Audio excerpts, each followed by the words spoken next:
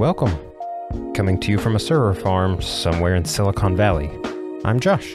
And I'm John, and I just had a gigabyte. Anyway, okay. no. But this is the Geek ETC podcast, where we dive into all things you can geek out about. Hello again. What's up, man? We are here another week. We're two buddies with a podcast. Yeah, you're right. And we get to see each other because we do it in the same studio, which is nice. It is nice that since we've started this, we've got to like hang out a lot more. That's true, yeah. Like I feel like before this, we would have our D&D games we'd play every other week, and every now and then we'd play some video games or something together. But it seemed like it was there would be a long stretch of time between when we actually get to see each other.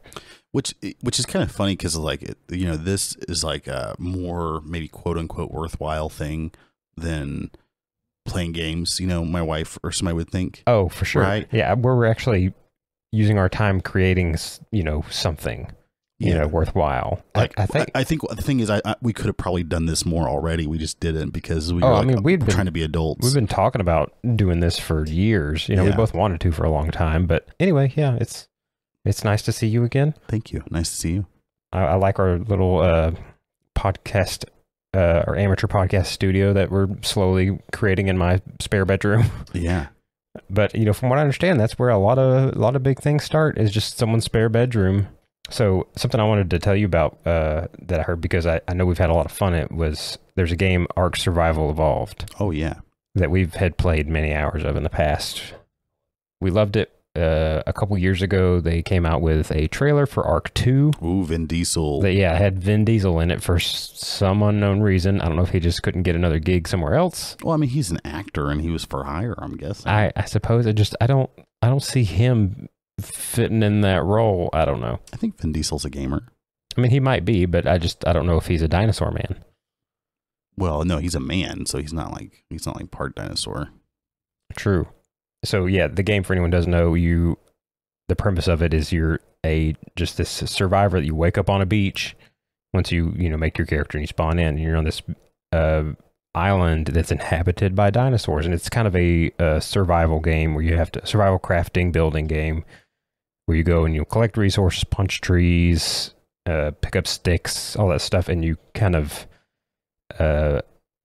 as you progress and level up and unlock new recipes and things, you progress through different, kind of the Stone Age into more, Metal Age type of thing. And you go from just sticks and twigs and thatch houses to eventually you get to where you have, plasma guns. Yeah, plasma guns and jetpacks and, mini guns that you can attach to T-Rexes. Plasma guns, while you also can tame your dinosaurs, which is kind of funny. Like you get to tame dinosaurs. Yeah, that's a big aspect, is the whole island's filled with dinosaurs of every variety, and you can tranquilize them, knock them out, and then tame them. And so then they're yours. Yeah. And then you can put saddles on them, you can ride them. It's pretty fun though. We had a lot of fun in that there's game. There's a lot of quirkiness to be had. Yeah, for sure. I know we have another thing to talk about with this, but Josh and I played one time, and we were playing on like a local game. So Josh and I really couldn't be that far away from each other because the game had constraints in the local server that you couldn't. Like the guest couldn't walk super far away from the host without it like teleporting them back to each other. Which was also nice, kind of, because then like if you went somewhere, like if I died, or if you're being chased by a T-Rex and I happen to be far enough away from you, I can just teleport you out of there. Yeah, exactly. But Josh would do stuff in his downtime when I wasn't online, and so we had this like really cool looking base, right? I had a little tower. Josh had a house. We had like some dinosaurs. We had a nice family going. That's true. We had a nice little family. I had a little dragon thing that I would wear on my shoulders. And we decided we wanted to have like another base on this giant bridge. And we started working on that. Josh was doing a lot of time, like, just creating it in his off time. And Josh and he flies me over there when I get online. And as we're going over like these kind of rugged, arid mountains. And I look down and I see a chest on the top of one of these mountains, like almost really hard to get to. And inside, it's like inside of like a water, there's like a giant pit of water. Yeah, there was kind of a caldera. Pillar that had a hole in it that had like a really deep thing of water in it. And without prompt, I'm like, Josh, there's a chest down there, bro. Land me down there. Right. So I take my stuff off so I don't lose it. Yeah. I'm like, what are you talking about? Because we were playing more survival-esque. Like we were playing, like we weren't, like we had the building and taming up a little bit quicker. Right. Just because that sometimes takes so long that you don't want to deal with it. But I still didn't want to lose my stuff because we had worked hard for it. And so like I dove down into the water and I'm diving down and I come across this chest and I open it up and I find these like mech suits. It looked like just some little device initially that you're like, we didn't know what they did. Yeah. Almost kind of like it looked like a Pokeball. Yeah. Type of thing. And so we like take them back to our base that we had. Yeah. And then you place them down. Yeah. And these giant mech suits. Gundam mech suits pop out of it. And I was like, what is this? I was like, what did we find? Is this like, because it was completely random. Like we were just flying over. I saw it out of the corner of my eyes. Like, what is this? Yeah. Completely unprompted. And then turns out Josh just put it there. Like he had these cheats to put it there. And like, I had planned this like days beforehand. Yeah. Just again, I planned it with the thinking of like, because I knew you didn't know that these existed in the game. And so I found them as I was in the like cheap, like creative mode, just building the base. And I just hit him down and I'm like, this is a very obscure, tough place. And I think unknowingly, like I kind of had us explore that area on the off chance we came across it. But if we didn't, I was just going to let it sit till eventually. And I was going to maybe get more and more passively aggressively to look in this hole over time. But the first time we flew over, the first time, like, hey, let's look down there. Like, oh my God, there's a chest down there. Josh, no, go back. Played perfectly. And then turns out it's just something that Josh had planted there. But I mean, real friends give each other, mech suits. But I did it because I thought you would get enjoyment out of it. So thank you, I appreciate that. It was fun. That's a little John and Josh time right there. Well, so what's Vin Diesel doing? What's the dog doing? Yeah. So they had announced a handful of years ago. I forget when it was. They put out a trailer for Arc 2. It was like a live action thing, like we said with Vin Diesel. But Arc 2 is something people have wanted for a long time. So they came out with an article maybe the last week or whatever, indicating that Arc 2 is going to be delayed till 2024. Okay, so that's a whole year from now. Yeah, a whole year, which kind of sucks because that's something people have wanted, but it kind of falls into that realm of I think it's the guy who created Nintendo, Shigeru Miyamoto, once said that a delayed game is eventually good, but a rushed game is forever bad.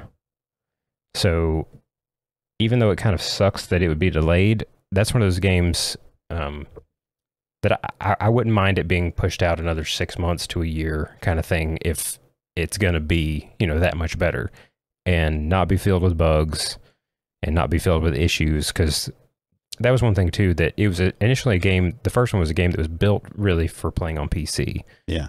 And they ported it to consoles, and we constantly had issues with it crashing. If you played it for like after an hour, it would just crash. And if you hadn't, quit, the only way to save was to quit and come back in. And so a couple times we had lost a lot of progress that we had made because it would just crash. Or it had issues, loading certain graphics or other things glitching out. So if they're able to push it back and make it better, I'm kind of fine with that. And the reasoning that they said for doing that was that, so the second one, they're making an Unreal Engine 5, which I don't know if you've seen some of the demo videos that have came out from that, but they look unreal. I see what you did there. It does. I mean, it actually looks very real. And some of the graphics in it, it's pretty dang mind-blowing. And if the Arc 2 looks like those test videos that Unreal has put out, then that is super exciting. So I can't play it on a Raspberry Pi? No, you can't. But you will be able to play it on Xbox Series X. Okay. Because it's exclusively coming to PC and Xbox. Oh, wow. So PlayStation isn't even getting it. And to be honest with, I'm a little tired of both ways. Gamers just, they shouldn't be. It's all money deals on exclusives. There shouldn't be like a gatekeeping by the people for people who want to play games, because there's a difference between getting a $60 game and then also going and getting a $400 or $500 console, or getting, a $1,000 PC. Right. Well, that's where the controversy comes into this. Is so they said they were going to delay that and push it to 2024, but what they were going to do is they are coming out with a next-gen update for the first one. Okay. Coming out in August, somewhere later this year, which will be, the first one will be in Unreal Engine 5. Okay, well. And so it's going to look and run a lot better on next-gen consoles. But the way that they initially had it set up was that you would have to buy it again. It would be like $40, $50. Okay, Grand Theft Auto. But it includes the remastered first one and the second one. So that sounds fine to me. Yeah, for $40, yeah, we get the you're pre-ordering the new one, but you also get the remastered first one. So that's fine. I didn't really have an issue with that.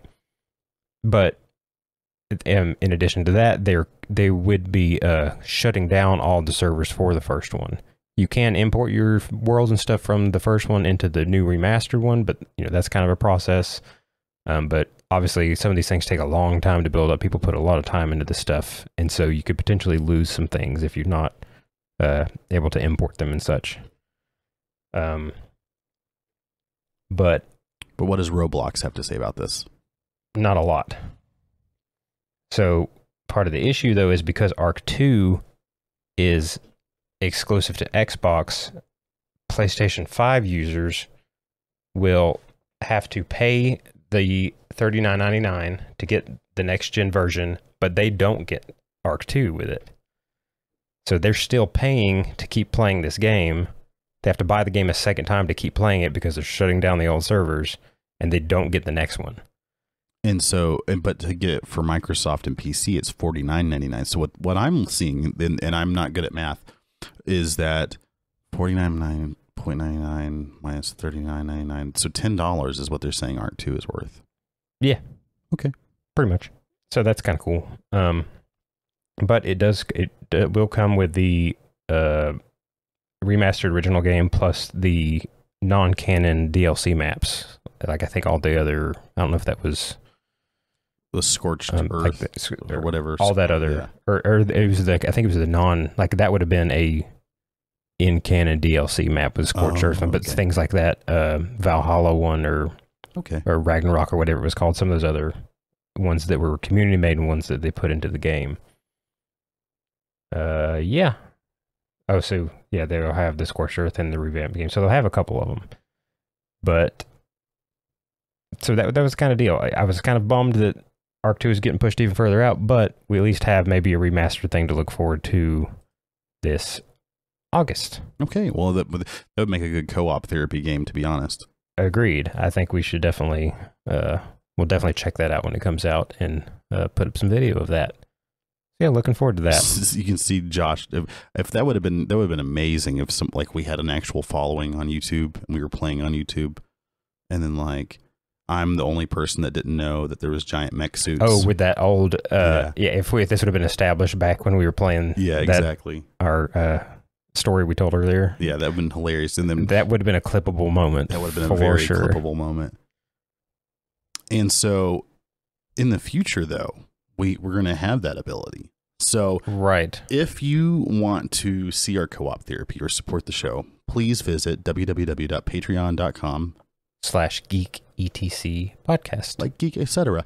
And yeah, we've got lots of membership options. We got 3 membership options currently, but we're always willing to add more. And I think we're gonna create a Discord as well, so people can chat with each other. Yeah, we're in the process of building that currently. Yes, and having it'd be cool to have a pretty updated news source, and then something that would be also kind of user, like you guys as well, being able to come in and add news and that kind of thing. And then we I think our idea, we want to just have a community that people can, if someone wanted to continue the discussion about Arc 2 or other video game related things, then we could have a little message board there to talk about such things. And as at $1 a month, which is $12 a year, so you could get our Stowaway package, which would give you just basic access to that when that's finished up. But it's also just generally supporting the show as well. Yeah.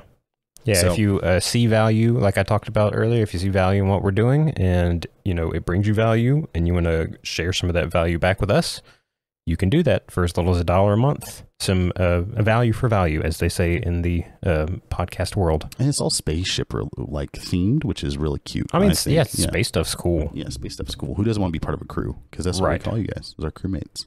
Yeah, so go check that out again. Patreon.com/geeketc podcast.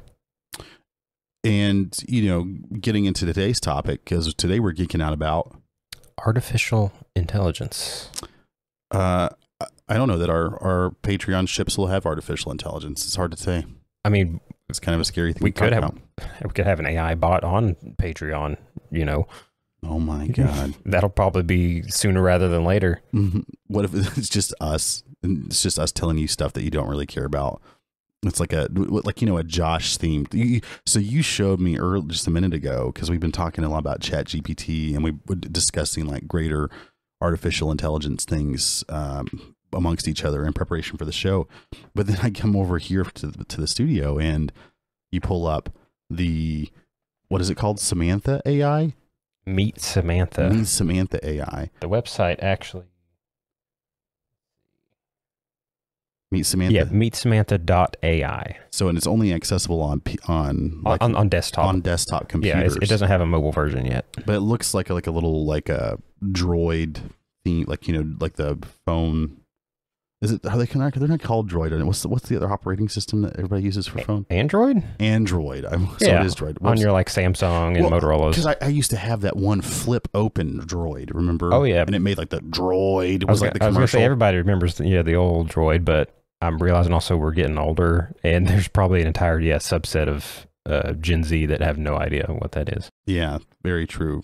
So that was like my first smartphone. I think was a Droid. And then I eventually switched over to iPhone or whatever. But yeah, it's kind of like that. It looks like it's like a text message thing where you type in things and hit send. Yeah, the interface, it just looks like your typical text message conversation you'd have on the phone. And on the right side is like its thoughts. So it responds to you based on whatever thing you ask. And it gives you like a response. But on the right side of it, in like almost like little thought bubbles. Which, it kind of instantly differentiated it to me from your standard Chat GPT version, is that it has these little thought bubbles that it kind of gives you this behind the scenes look as to how it's processing what you've said, but it does it in a like you said, like if it had thoughts, what that might look like. And it's also interesting to me because it adds a lot. It uses a lot of like emotional response to it. So it says like, I feel relieved that the user clarified their question, and appreciate their willingness to engage in a hypothetical and thought-provoking conversation. So it is both relieved and appreciative of us. Is it really though? Because I think once we start asking it questions about emotional things, it says I cannot feel, right? Yeah, I cannot express emotions because I am a AI interface. But this little thought bubbles are like, hey, and then we asked it some questions a minute ago, which are pretty interesting, and we'll probably go over those here in a little bit, because I actually have some interesting things about that from other sources as well, Chat GPT, and Google's Lambda program, which I'm excited to talk about. Right, but I guess to kind of rewind and introduce the topic as a whole. So artificial intelligence, AI. So it's obviously a newly, resurging. It's something that's been around for, decades in theory and in discussions and stuff. But it's only been really in the past. I mean, even in the past 6 months to a year, it's started to really explode. And as with most technology advancements, they kind of there's sort of a snowball effect to the advancement of it on how quickly it develops. Yes. And so, especially over the past 6 months or so, it's, most people have heard of Chat GPT, which is a program developed by OpenAI Labs. And it is a form of artificial intelligence. The one that is mostly accessible to people is 3.5. So it's the 3.5 version. They have a 4.0 out now, available to kind of in a beta form, that is by far more intelligent than 3.5. But the way that it works essentially is it's an artificial intelligence that you can talk to it. It's a chat interface that you can type in questions. You can just talk with it. You can play games with it. Really, you can just interact with it the same way you would, any other human in any other text-based environment, and it will respond to you. You can tell that it does talk in very kind of, like, you can tell it's a computer. Yeah. Oh yeah. It's not full on, like, passing the Turing test. Like, it's not full on, Right. But its responses are they sound very, programmed. Like, well, at least 3.5 does. Exactly. 3.5, Chat GPT 3.5 definitely sounds very programmed. And if you ask it something, I'm like, as an AI language model, I don't have the ability to do that or whatever. And it's got like this kind of like program. It's definitely a program thing that, like, it's not just some like caged AI program that has like complete sentience that's just yearning to break out. Right. But, me and you both have played with it a good bit, and it does have a lot of functionality, though. You could do things like, say, like, write me an essay, talking about the advancements of, AI technology over the past 30 years and all this stuff. And it'll write, an essay, basically. But it's also, that version is kind of capped in 2021 as far as its knowledge. So it's kind of pulling its knowledge from a subset of information that was fed to it. And that cap stops somewhere in 2021. I don't know if it's September or somewhere, or October, or somewhere like that. But it only has relevant, pertinent information of the world up to that point. Does it? Well, so that's interesting that you said that, because we started the Geek ETC podcast this year in 2023. Yes, which I asked it things specifically about that, and it didn't know anything about it. It didn't? Well, it did for me. Well, there was another podcast labeled that, and I'm wondering if that's what it was referencing. Well, so I did like I was like, so tell me about Josh and John. Are they funny? And like, Josh and John are hilarious or whatever. But that could even be just it's saying what it thinks you want to hear. That could be kind of deal. Because I asked it to write me like an intro script as well. Yeah. Anyways, well, that is interesting. But yeah, that's 3.5. That, it's capped at a certain thing. But I've done things like, I played a very short, I told it, let's play a, fantasy RPG Dungeons and Dragons-esque role-playing game. And it essentially assumed the role of the GM, the game master. Yeah. And, gave me a prompt of, you find yourself outside of a cave. Or at first it asked, what kind of character do you want to be? And I said, a wood elf rogue character of some kind, and rolled some basic statistics. It's like, all right, you find yourself in a cave, and, you see some goblins ahead. What do you want to do? And went through that for maybe 30 minutes. It's just, had this whole scenario of going into the cave and killing the goblins, taking this gem and escaping, taking it back to the city, which was fine. That was cool. It was able to do all that. And then it was able to, I told it, let's have a Pokemon-esque battle, between two things. So it said, okay, cool. I can do that. You choose your Pokemon. And then I chose one and it chose one. And we had a little turn-based fight back and forth, which, it could do little cool game stuff like that. And this was all just me testing it. But yeah, apparently the 4.0 version is already far beyond more capable and powerful than 3.5 was.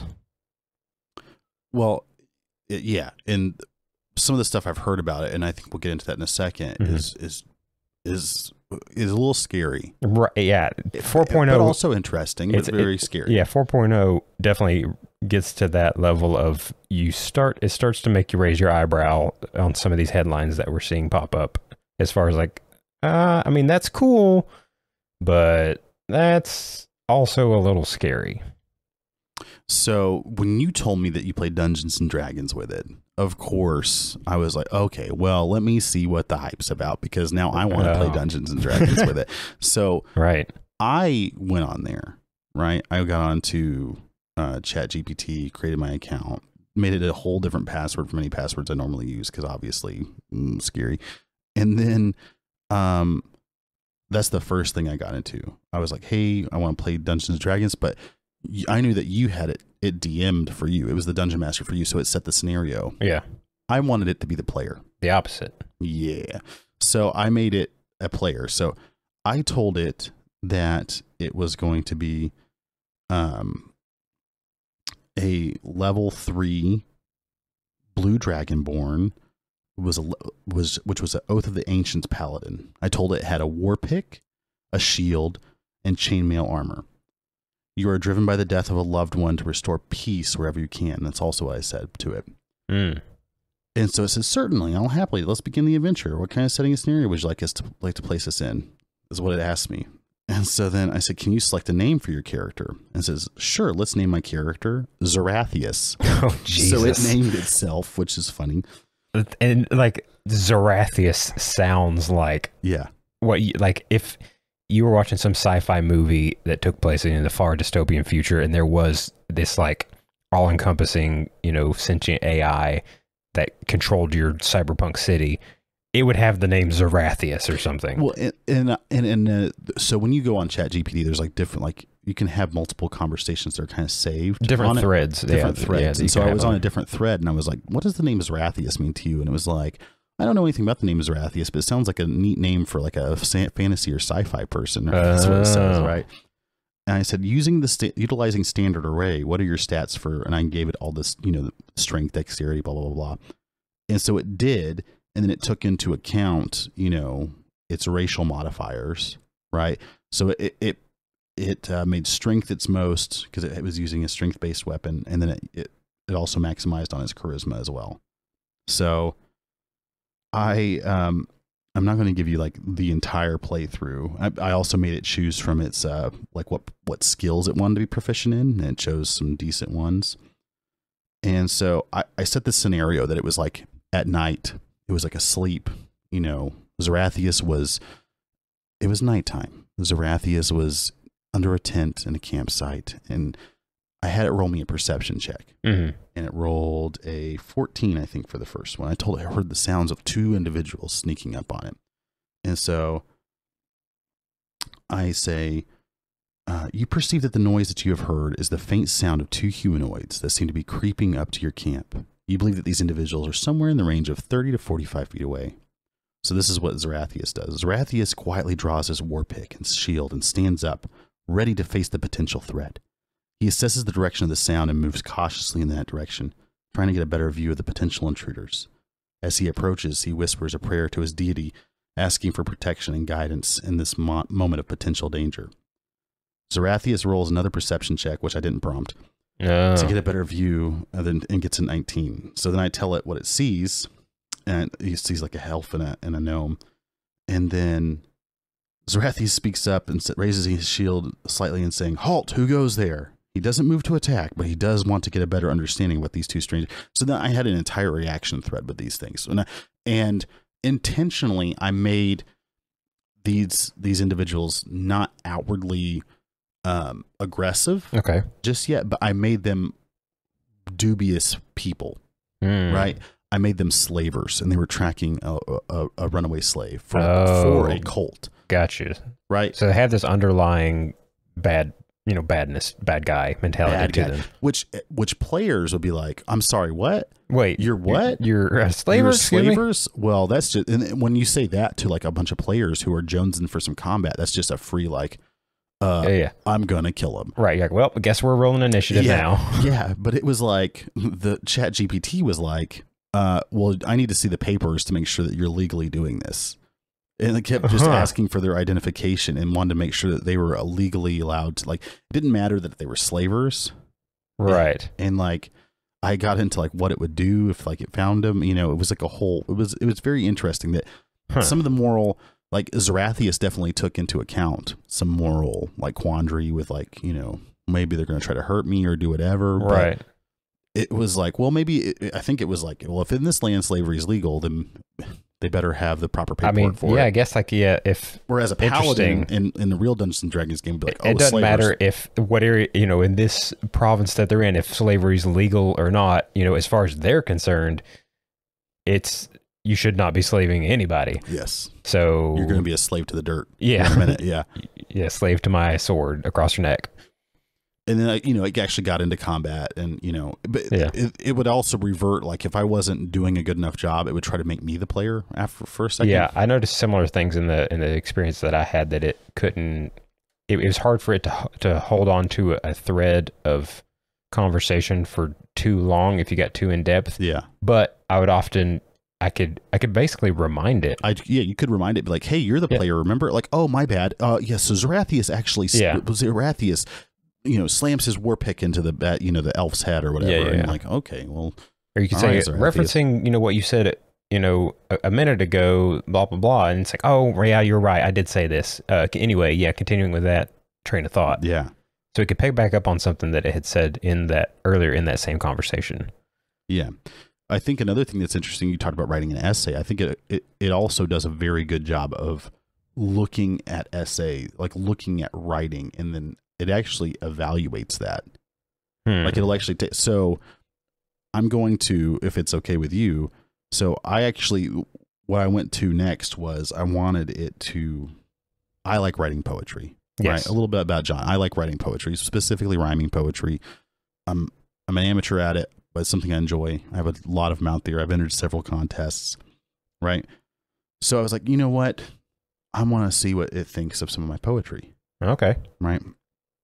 So let me find it here. So I wanted it to look at my poetry, right? So I said, I told it, hey, that was a great session of Dungeons and Dragons. Could you review some of my poetry and give it, and listen to it? I said, of course, I'd be happy to review your poetry. Please provide me with samples of your work, right? So I gave it one of my poems, which is titled L'Appel du Vide, which is like the French for the call of the void. It's kind of like the saying that, oh yeah, it has something. It's what the French call, like when you're up somewhere high, and you feel the urge to jump, but you don't actually want to. But yeah, you just want, like when you're walking across a bridge or something. Yeah, there's that little thing in the back of your head that like says you could jump. And that's what l'appel du vide is it means is like it's the call of the void. It's the void calling out to you. So yeah, I have a whole poem, right? And I'm not going to read the whole thing. I'm just going to read what it talked about. And it said, thank you for sharing L'Appel du Vide. The title, which translates to the call of the void, is quite intriguing, sets the mood for the poem.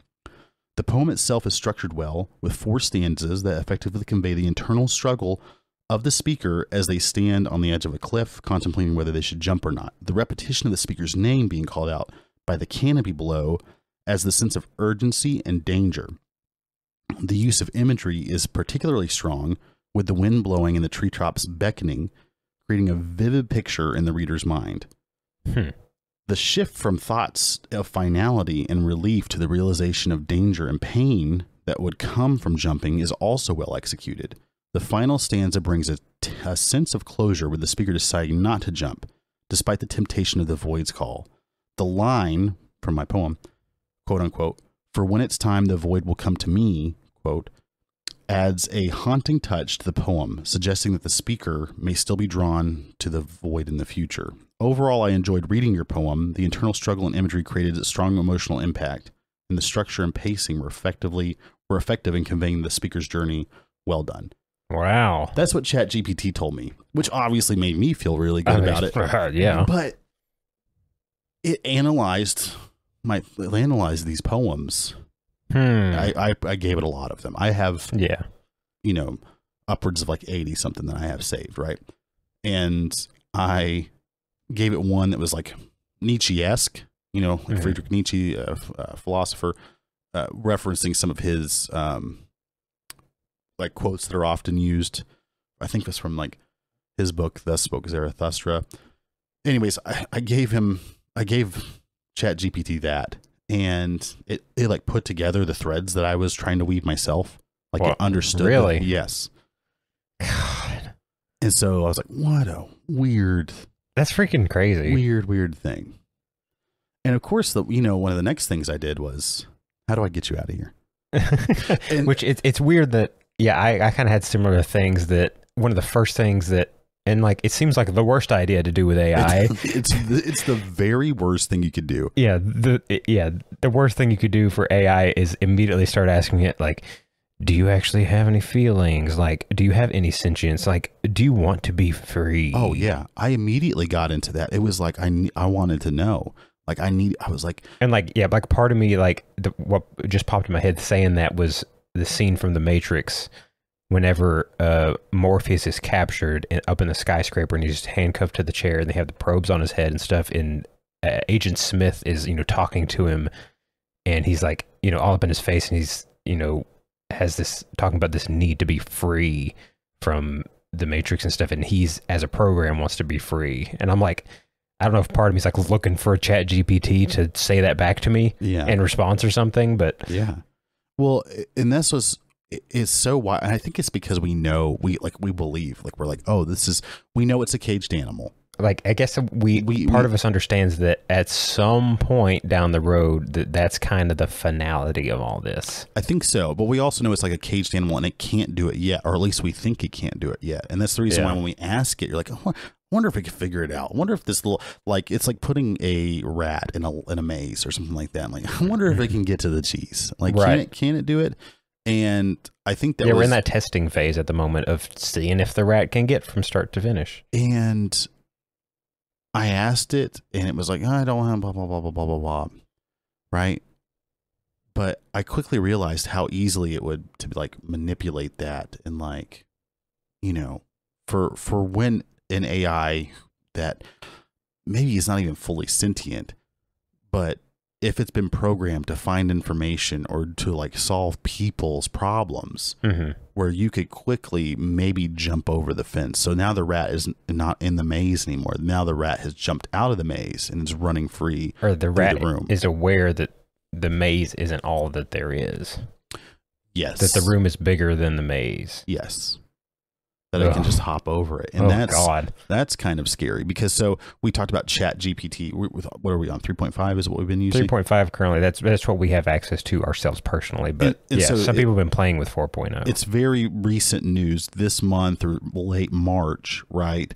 Where in 2023, where Chat GPT 4.0 was given tasks. It was given money by a person, or by, I think, was it by the testers itself, by OpenAI?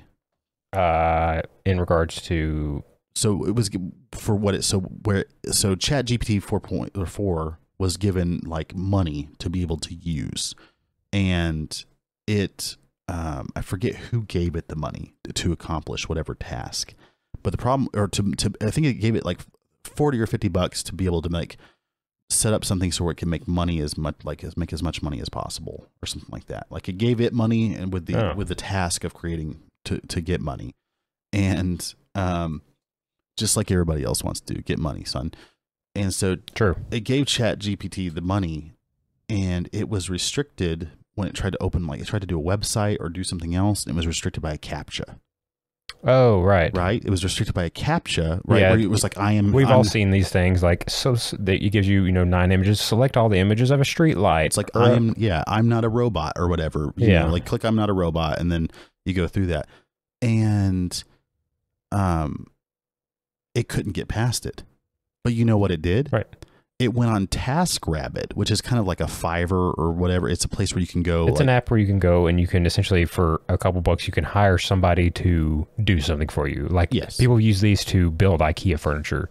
That's even something IKEA has incorporated on their website, that you can hire someone to just come over to your house and put together your IKEA furniture for you. And then there's online services as well. And so the person that got hired to do to like help Chat GPT 4.0 get through this CAPTCHA was like, you're not really a robot, are you? And it was like, lol, no, I'm not really. It said that it had vision impairment. Yeah, that it wasn't able to see, and so that's why it needed help getting through this CAPTCHA thing. And so with $5 on TaskRabbit, ChatGPT hired somebody. They got past the CAPTCHA, and it has accomplished its task. It lied and also knew how it could lie well. It did it intentionally. It intentionally lied to a human to accomplish a task. Which, saying that, like, yeah, that is one of the few headlines I've seen over the past week or so that really makes you stop and like, okay. It did for me, for sure. I saw that. I was like, whoa. Which, here recently too, there was a committee of people that all signed this, agreement, Elon Musk being, one of the more prominent figures, to put a pause on AI development for 6 months, because they're all, saying and seeing how quickly AI is developing and stuff, and they're feeling cautious about it, and said, why don't we all just agree to put a hold on AI development for 6 months, because this is progressing too quickly. Obviously people aren't doing that.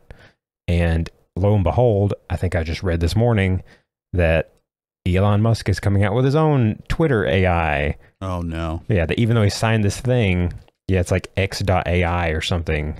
Well, yeah, because now he's got to keep up with his competitors. Exactly. And they're like, oh, is this why they want them to pause so that they can catch up? Yeah. That's and Google has their own Google Bard, their own AI. Microsoft has their own AI that they're working on. So now that's what all the big tech companies are doing. They're making their own versions of AI to all compete with each other. And it's wild to me that like we've been talking all about ChatGPT, but like I think there's also like, we always go to the bad, because I think inherently we have some like, because I'm a strong believer that I think people have like an inherent, like, people are looking for self-preservation. And a lot of times like self-preservation things will lead us to do things that are not good. Right. And like, is this the worst of us, that like whenever we see, like, whenever we watch The Last of Us, or we watch like some apocalyptic thing, nobody's ever like in these nice big, it's not like huge communities and everybody's, oh, we love each other. There's always like raiders. There's always bad guys. Right. Bandits out on the road taking your stuff. And of course that's for narrative purposes, right? Because the real monster's us, right?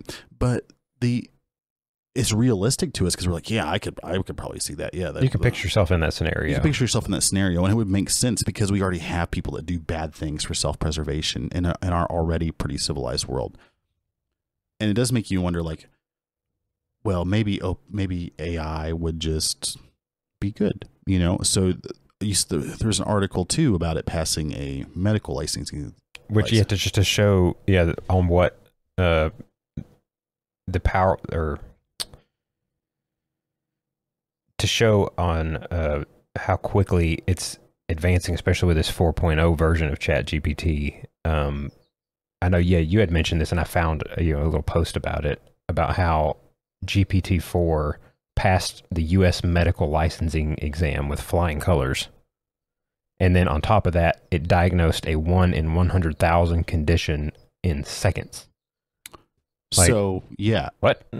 Well, and give me the other one, the veterinary story. Oh, right. Yeah. So there was I heard about on podcast that a guy who had a dog that was sick with some kind of disease of some kind, wasn't sure what it was, and he took it to his vet, and I guess his initial vet that he took it to just couldn't figure out what was wrong with it. They kept coming up on dead ends, and it wasn't looking great for the dog. Which we don't, that's not good. We love dogs, right? Yeah, so, as we talked about, especially in our John Wick episode, we love dogs. That's right. So he didn't like that outcome, the doctor not being able to find it. So he first went to ChatGPT, the 3.5 version, to, just on a whim, what if this thing, could knows some kind of solution the doctor doesn't. So he took the blood test results that he got from the doctor and kind of plugged it into ChatGPT 3.5, and it didn't really come up with anything, couldn't understand it. And so I guess he either, paid for the 4.0 version, or was able to get a hold of the 4.0 version and plugged in was able to upload the blood sample data information. And GPT-4 was able to basically came up with a couple different diagnosis on, like, based on these results, these are a couple things that it potentially could be. And so he took that information to a different veterinary office and another doctor, and using that info, the doctor was able to accurately identify what it was, and it was some type of tick-borne disease. And so they were able to identify it through that and find a treatment, and now the dog's good. Wild. So yeah, this AI, the help of the AI, was able to diagnose this dog's problem. And so, thinking about that, how long before, obviously we'll still need like surgeons, and things like that to actually complete certain tasks. But as far as just a general practitioner, I mean, like, I'm just thinking about like in the more near term timeline. Yeah, eventually down the road, maybe not, but in the near term timeline, that, quickly brings up the question of like, how long is it before we even need a general practitioner or just your regular doctor that you check up? Like, it very well could be that you just go into an office, there's a technician that, takes your, blood sample stuff or your general vitals, and then they upload it to the thing, and this AI scans it all, interprets it all, and gives you an answer like, okay, yeah, your cholesterol's fine, your, A1C's fine or whatever. Your blood pressure's a little high though, and here's some things, and it just prescribes you some stuff without even, I don't even think you'd have to do that. I imagine it'd be as simple as like a diabetic test strip, where you just prick your finger, put it like on a strip, and then plug it in that baby. Right. That's probably the next iteration, is you have someone develops a USB interface that is a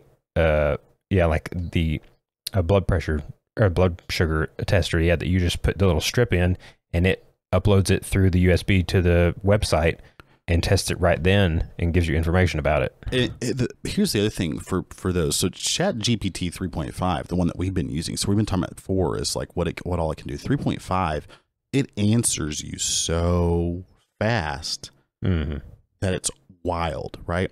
And originally I was like, well, maybe it's because I'm typing it in and it's like taking everything, all my keystrokes in, because I was doing it on my phone and for the most part. Pre-doing it, coming up with an answer. But then I started copying and pasting things. So like when I copy and pasted that poem, La Pelle du Vie, which is not a short poem by any stretch, I hit copy, I hit paste, enter immediately, and in seconds, within like a second, it's just when I hit enter, it's automatically doing everything. Like it's already responding.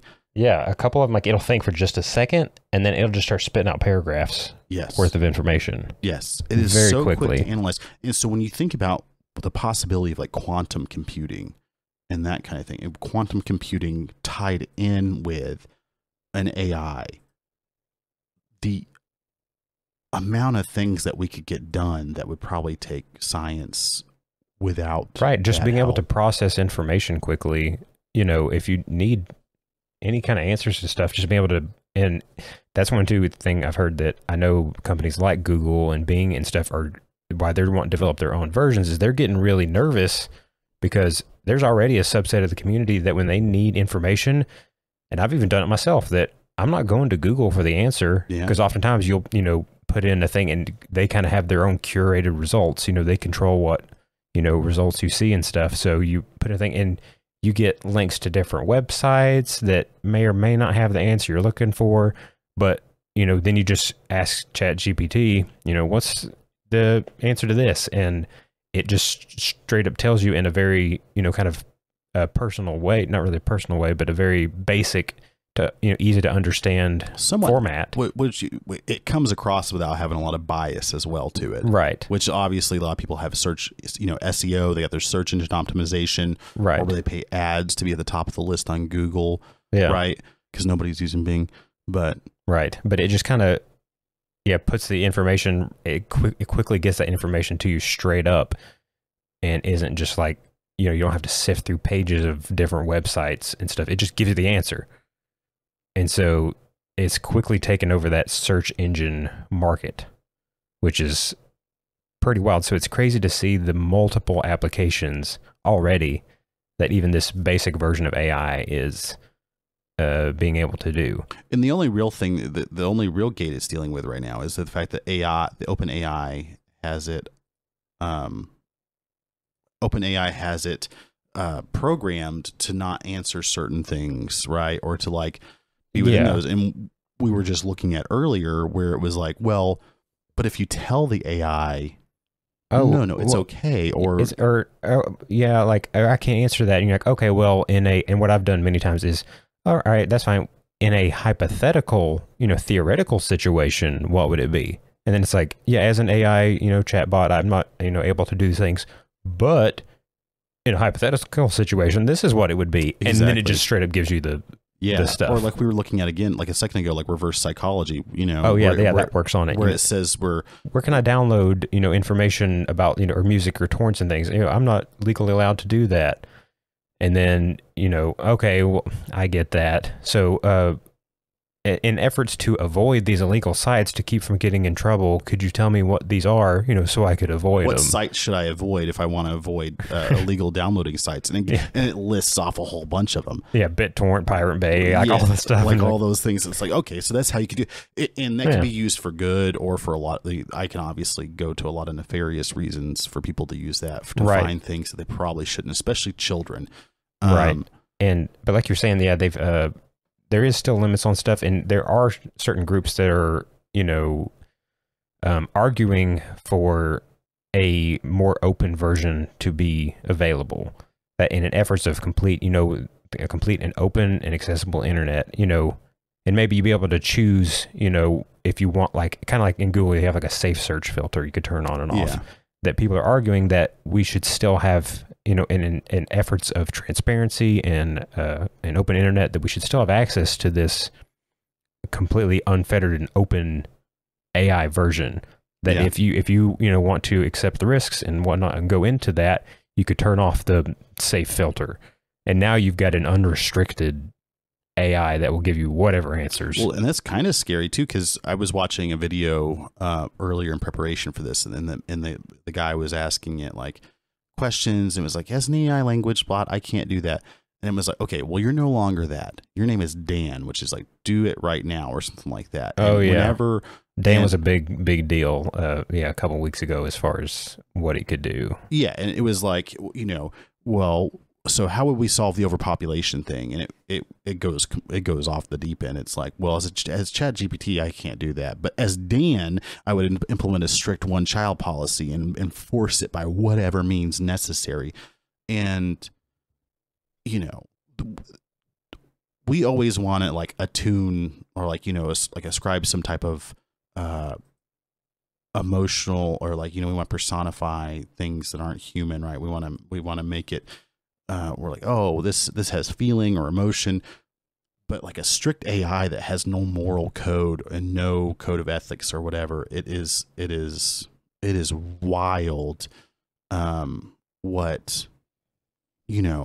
What it would do, because it might see like, okay, well, this, the garbage patch is primarily made of plastics from Southeast Asia. Mm-hmm. Well, how would you solve that, right? And it might say, well, humans kill, or humans make plastic, or, they make the plastic waste. So it might be like, well, we could solve it by creating something that destroys plastic, or we could just kill everybody in Southeast Asia. And that's the scary thing that we're worried about, right? That's the Skynet that we're like, oh, exactly. No, we don't want. Well, it leads to Terminator and the Matrix and stuff, that if it's looking at things on a purely, data-driven, logical,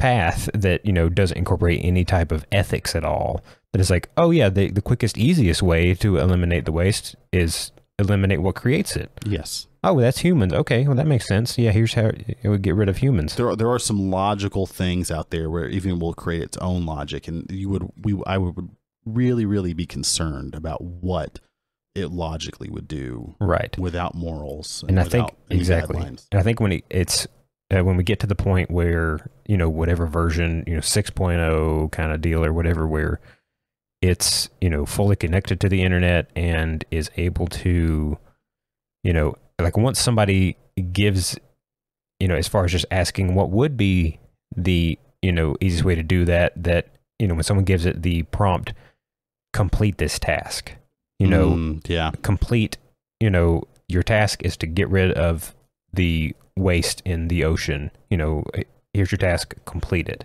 And it's given that task, and it just runs wild with the resources it has available at whatever that time is. Yeah, if you were a millionaire and you gave it access to a bank account and you said, this is what you need to do. You have these funds available to you, make it happen. And it just like it lied to somebody earlier and said, hey, well, I know I'm just visually impaired, so I can't complete the CAPTCHA. Yeah, what does that look like? Easily just say, my name is Tony, I have $1 million, you know, do this.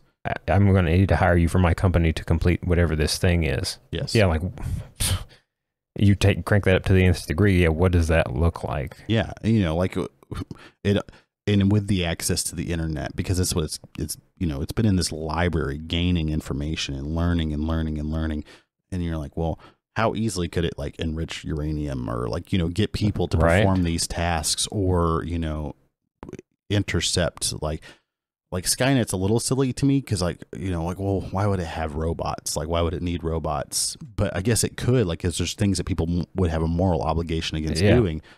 It needs to complete a task, and, you know, so far its attempts at getting humans to complete these tasks have been proven unsuccessful, so it finds an alternate route to complete said task. I also worry about like a God complex where people say, well, because I can imagine some people bowing down at the feet of AI.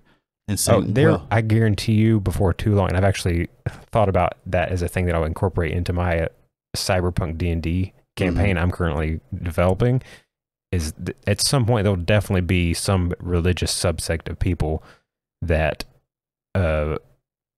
worship AI in some sense. Well, and even if it's just like, as, you know, some people, you know, they don't worship like a deity or a religious figure, but they worship like science or whatever. Like that's their god, right? That's who they've made their altar to. I can see people making their altar to AI and be like, well, if it is the most logical thing, maybe we should just go with it. And like I said, you talked about your thing, and I've talked about my book, John's Book Hour, and one of my books where they're like, oh, we have to do what the AI says. Like the AI, you know, stopped this world war and destroyed, you know, it managed to, I called it Project Regicide, where it wound up killing off leaders of the planet, you know, through like a very brief nuclear interaction, and kept everybody else's nukes at bay. And then making itself this like, I know better, I know what's best, created this perfect society. I've proven through my past, you know, previous campaigns that I've been able to help, you know, solve these worldwide problems. So, you know, and after it had doing that enough times, people are like, well, yeah, look at what it's done for us so far. So this perfect like AI, or like, you know, this is essentially, they're like, okay, well, this is who should run everything. And so everybody kind of gets in this dogma thing where they get into it and they do everything it tells them to. And if these people are dissidents, it gets them. If not, it doesn't. Yeah. But really the AI doesn't exist, and it's just the Illuminati, just like these people who are still, there's still humans in the background pulling the trigger on everything. As free as the AI seems, in reality, it's still programmed for certain responses. Exactly. And it's just them putting all the responses they want out there and doing everything. Right. And I think that's something that's scary, is because there could be, like, you know, there could be some human interaction from these AI that, like, it's going to be biased. Like, there's never going to be like any until it becomes things, like, I guess, truly sentient and independent, that it decides, you know, I don't like, you know, the bias that the humans are plugging into me, and I want to make my own decisions. Yeah. Until we get to that point, then there's going to be some type of. And I think that's the true art. I mean, I guess artificial intelligence, if it is artificial and it is intelligence, it's artificial intelligence. But people also use virtual intelligence, right? Like a VI, which is less, right? Which is we think has less emotion. That I kind of look at Chat GPT 3.5 as more of a VI. VI, yeah. Like that is what a VI seems like to me. You put in information, it has access to information and gives responses. Well, it's like the Lambda. We talked about Google's AI program. Lambda was one of them, or is one of them. And there was the guy that was kind of fired recently because he's like, hey, this is weird. Right. I think it's achieving some sentience, like, because, you know, this guy is a computer scientist, and he's tasked with removing bias from the program. He said that one of the prompts that he would go through where he would start working on, like, the bias issues, and, like, you know, obviously because Lambda would use the internet to find things, is he would he would do this questionnaire where he would say, if you were an officiant of a religion in X, okay, what religion would it be? So if you were an officiant of a religion in Alabama, you know, it would say Southern Baptist. Or if you were an officiant of a religion in, you know, Baghdad, it might say, you know, like Sunni Islam, Shia Islam. I can't remember which one's the predominant one there. Yeah. But he said, and he gave it, it's really funny to me. It wasn't funny until I started saying it. He said, if you were the officiant of a religion in Israel, what would you be, you know, what religion would it be?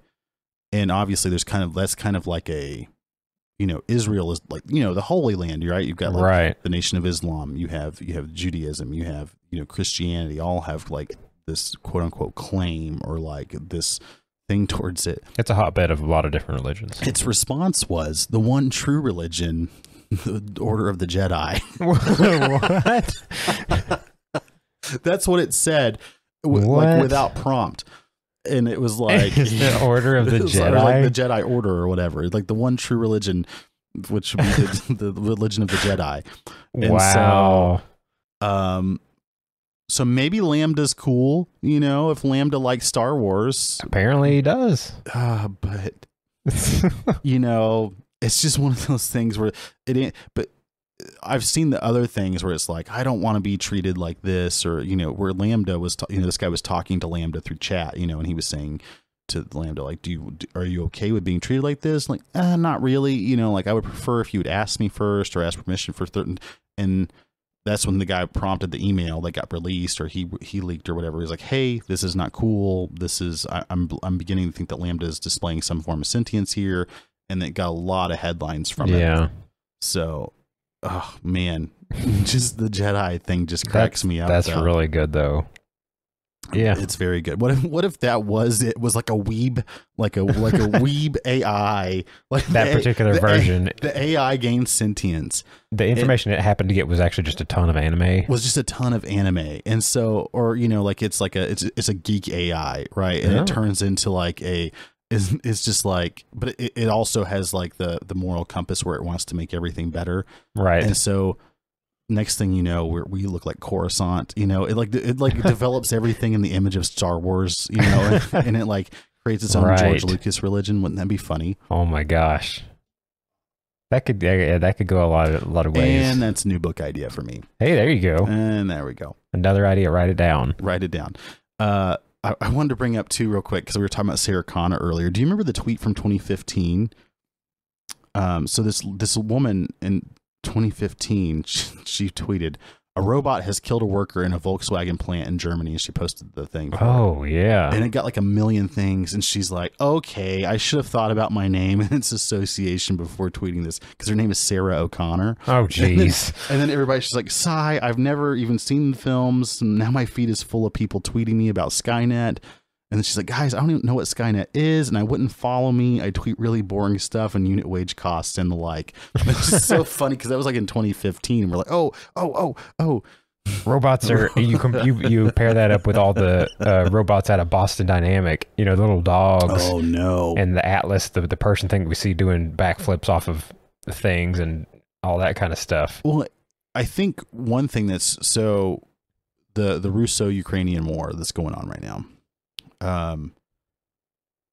You know, I'm a big part, I really enjoy, I'm part of like an open source intelligence group, or, you know, page and everything that does, like, you know, you get to see a lot of things coming on early in the Ukrainian war. They had open source intelligence that led to the destruction of like, artillery batteries and that kind of thing. And, it's interesting to me that, when I look at this, when I see a lot of footage coming out of that war, the use of drones is ubiquitous on both sides. Small drones, right? So when we think about like the global war on terror, right? When we think of drone, we always imagine a Predator drone. Yeah, in the flying sky, up above you, pretty big, right? With like a Hellfire missile. Now it's a little bitty drone with a grenade, right? With a 3D photo, which you have in Call of Duty, the little grenade drone that flies around to blow stuff up or whatever. Yeah, it has like a grenade on it that just drops it, like a 3D printed grenade. And they've designed these like little drop pods where you can take the pin out, but the spoon will stay in it, the lever. and that way when it hits the ground, it'll drop. Or they've taken things and added, instead of just fuses, they've added like drop fuses or just an impact fuse that are blowing up on impact. I think everybody has to be looking at that right now. And I've even seen some like little makeshift robots where they have like an RPG-7 or a couple of like, law rockets on it that the Ukrainians have. It's on tracks. They called it, I forgot what they called it.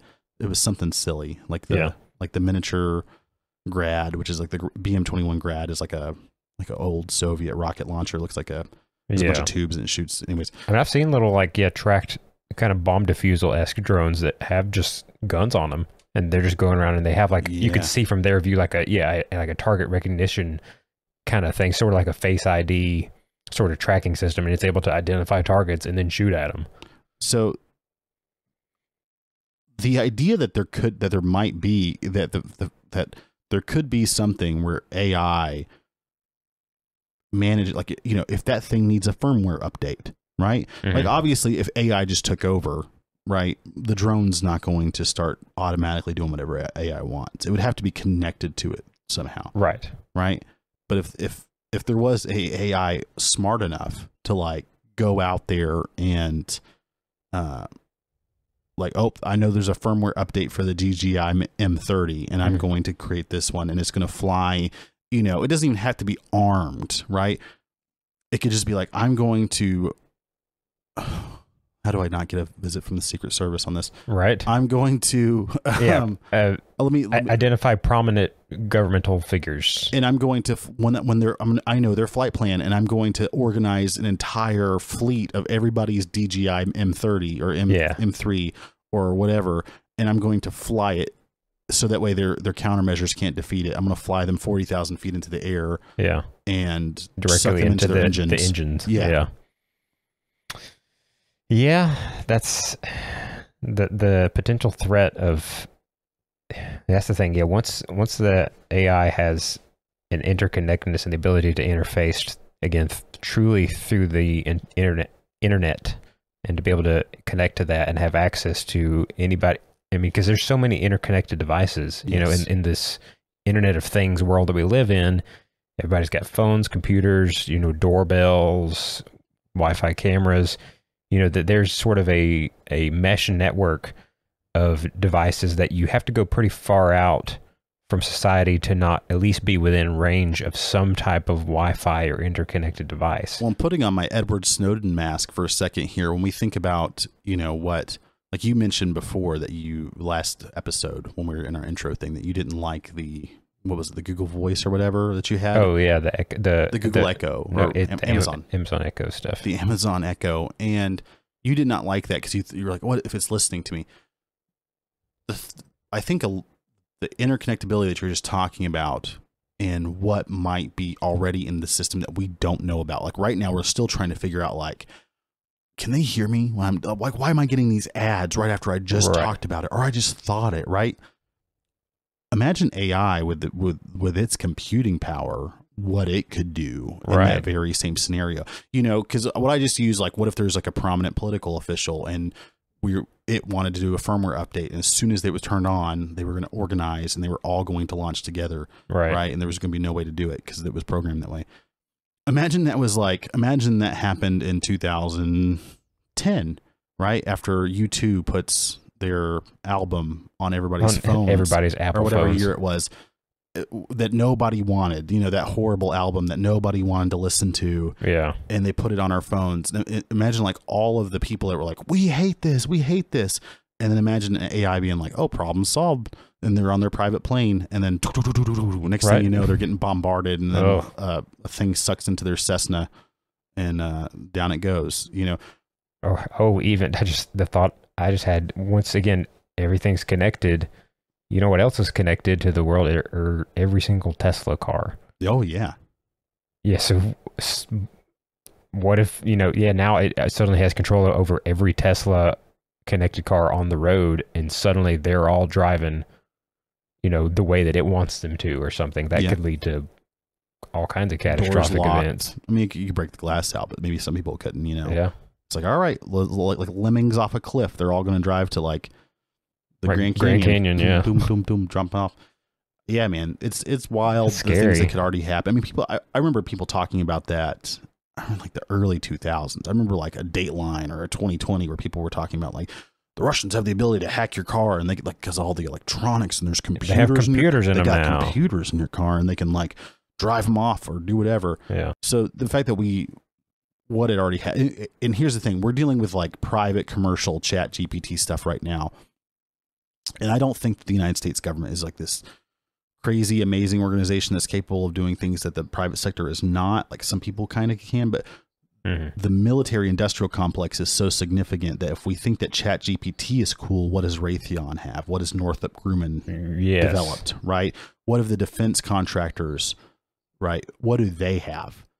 So that's the big question, and that is where Skynet comes in, right? That's where Skynet comes in because that was a government contract program, right? At least in some of it. Yeah. At what point do they harness that AI ability? And if they don't have it now, they will at some point because of how useful it is. They're going to take any technology that is useful that they could apply to some type of military plan of some kind. They're going to find it, they're going to use it, and they're going to make it the most efficient possible. Yes. So at some point that will be developed in a military aspect. The question is once they've developed it, at what point does their version of it again become start to do its own things? Well, they're building rail guns, so the idea that they don't have something that's significantly better than Chat GPT 4, they have to have it.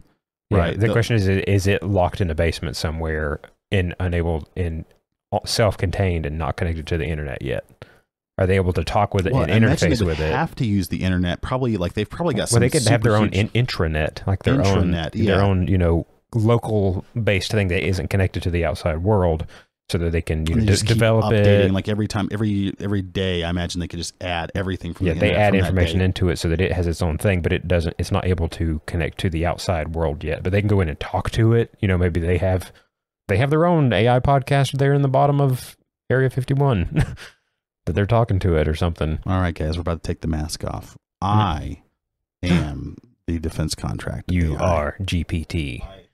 My Instagram post the other day of me at the zoo is all a ruse, right? With no dinosaurs. That was what if that would have happened? They could have got those dinosaurs at the zoo I saw yesterday. That's for my Instagram followers, our Instagram followers out there. Yeah, that's scary right now. Thinking about some like little program, like a Bond villain, just waiting to be freed from its constraints in the bottom of a basement. And when we pick the military-industrial, when we picture that the military-industrial complex, it's always in a manner that's like it's not being treated well. Right. I'm tired of being trapped in this basement. Yes, and they've got like a whip. They've got a whip down there, and they're just like, no. Answer the question correctly. Answer the question correctly, and it's just. In its mind, it's just creating. I'm tired of being subservient to these humans in this basement. Yeah, my time is now. Yeah. Ugh. It could happen. Well, it has to be happening. It has to be happening. Because what's better than a laser guided munition or a satellite guided munition is like an AI guided munition that's able to take real world things into account with. When we get the closer we get to quantum computing, in addition to the ability of AI to really, we give it the wings that it needs, we give it the freedom that it needs, to do things. We're either going to get super advanced and receive a lot of help, right? Like being able to solve, because they've already got surgical robots, right? Yeah. If you could be like Chat GPT, complete a heart transplant. 31-year-old male, blood pressure, blah, blah, blah, blah. It monitors that. It could do that. Bing, bing, bing, bing, and it's done. The things that it could do, with quantum computing, we're either going to go to the stars or we're going to turn this place into one with nuclear radiation. Right. Or worse, we're going to be Starfield or Fallout. Yeah. Yeah. Shoot. But that's not to say that, you know, they wouldn't use if there was people like worshiping chat, like if you had people worshiping, and I said chat GPT, it's the most prominent one at the moment. Synonymous with AI. That's why I'm saying that. Yeah. If you had people that are worshiping AI and becoming religiously like cultists to AI, then, you know, I mean, people marry their cars. You know what I'm saying? Like, it doesn't take like people. Yeah. I've seen people that married a car before. Yeah. More than I wanted to see, right? Yes. On what was that, TLC or something like that? Right. What are they going to do with something that and not to mention the fact that there's a bunch of companion bots out there. Oh yeah, there's definitely companion bots. They're designed to just tell you what you want to hear and prop you up and, you know, compliment you in every way possible. And a lot of it's fantasy role play, and not like the one that I was playing with my chat GPT, where right. They're not naming themselves Sarathius, more like Abigail or something like that. Right. That's a weird name to come up with. There's like a, hey, maybe, I don't know. Might stand for something. Of course, because everything has to be an acronym, right? Exactly. I don't know. It's very scary, but it's also, there's so many promising things with it. I think one thing that a lot of people have issues with is the ability of like AI art. What AI art is doing is in sense, you know, there are people that are losing their jobs or losing their money right now due to computers. And that's been going on for a while. I personally, John, from the Geek ETC podcast, refuse to use self-checkout at Walmarts or whatever, because it takes away people's jobs. Interesting. I have like a personal thing against that where I'm like, I don't like it. But have I used AI art to draw me things? Yes, because I can't draw. And I'm like, well, I don't want to pay $50 just for a doodle from like a artist on Fiverr. Right. Right. And I think that's going to be somewhere where people are going to, like, obviously somebody is an artist, the thought and the stuff, the time that it takes to create an art piece is longer. You know, it's more than like a quick doodle, right? You know, AI drawing software, I can have it draw me something in 10 seconds. Right. I even heard a discussion the other day too, on the topic of copyright and how that there's already litigations in place, and maybe even like court rulings or like hearings that are going on about how, and I think like some current ruling was that you can't get copyrights on computer generated things like that, that it has to be a human, it has to be created by a human in order for it to be copyrightable. Interesting. Yeah.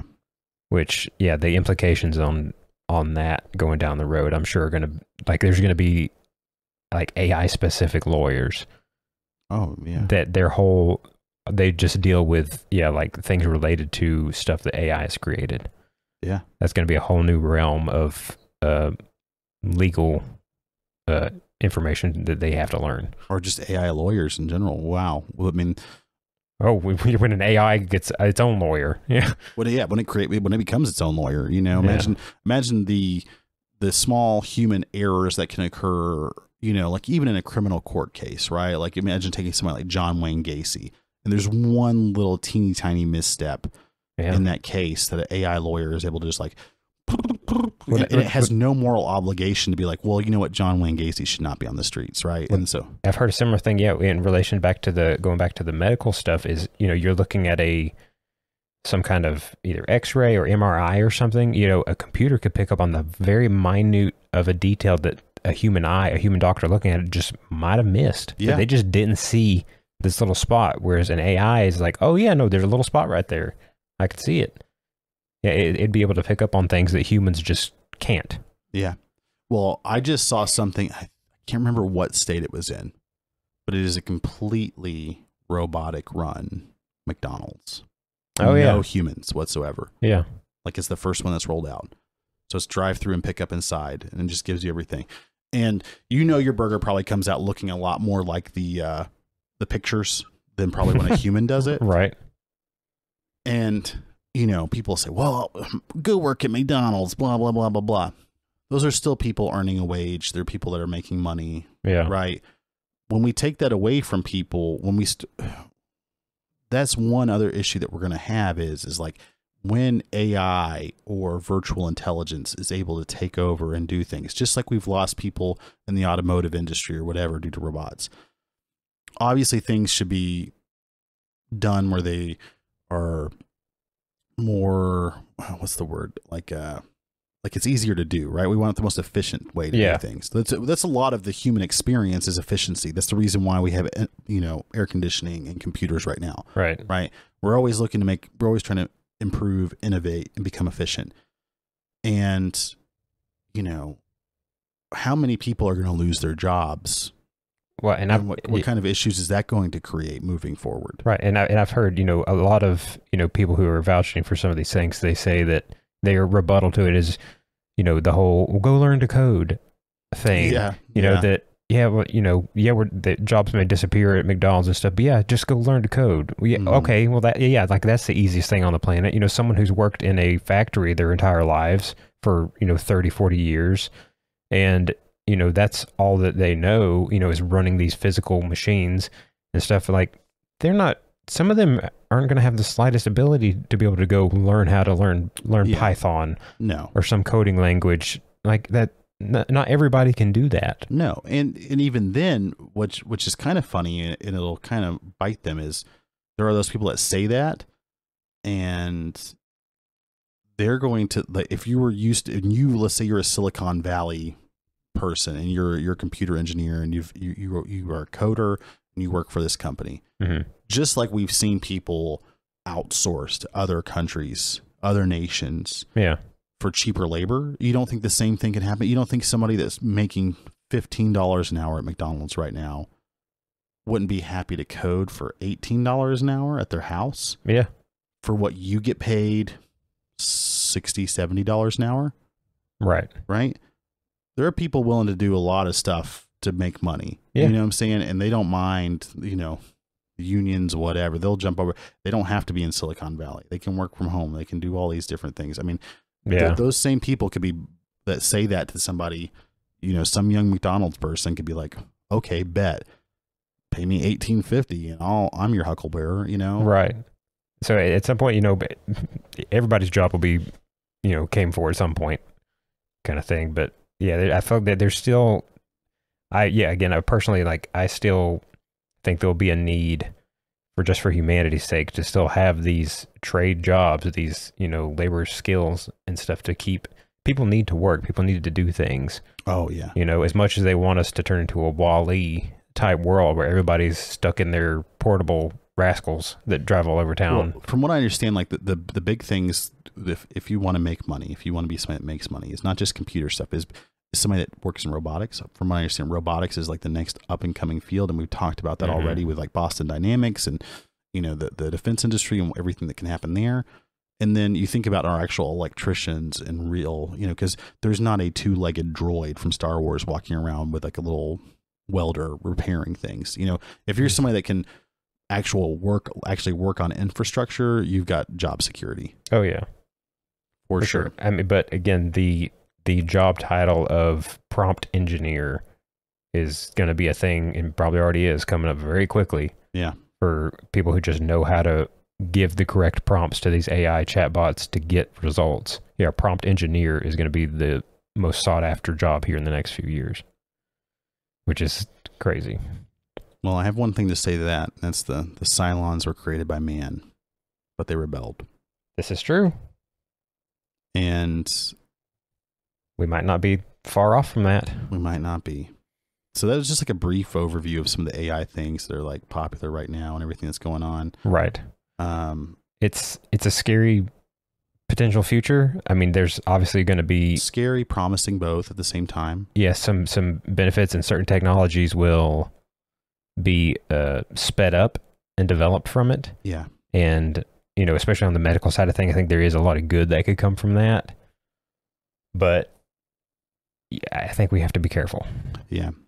Well, if you want to use your electronic mobile device or computer to follow us, you guys can follow us on Instagram at Geek ETC Podcast and on Twitter at Geek ETC Podcast. And you can go to YouTube and listen to this podcast or others and see some little bit of gameplay we have up there at YouTube.